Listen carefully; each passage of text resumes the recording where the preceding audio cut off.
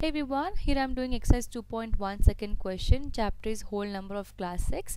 Now this question is different to the first question. The question is write three whole numbers occurring before, just before 10,001. In the first question it was we have to write down the next three natural numbers. Now they are asking us to write down the whole numbers occurring before, just before 10,001. So since they are asking before, we have to subtract 1 from this number and we'll get the previous number. So let's write the solution here. So number here I have is 10,001. So to this 10,001 I'm going to subtract 1.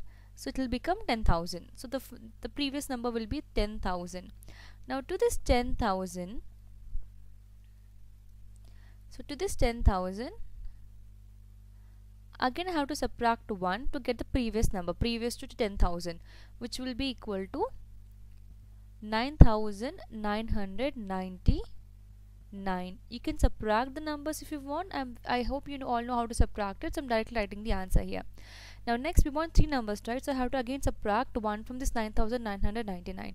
So 9,999 minus 1 will be equal to 9,998. So 10,000, 9,999, 9,998 are the three numbers which are occurring just before 10,001. So we have to just subtract 1. If they are asking us to write down the next number, then you have to add 1. So in case you have further question or doubt, you can drop a comment. Thank you so much for watching.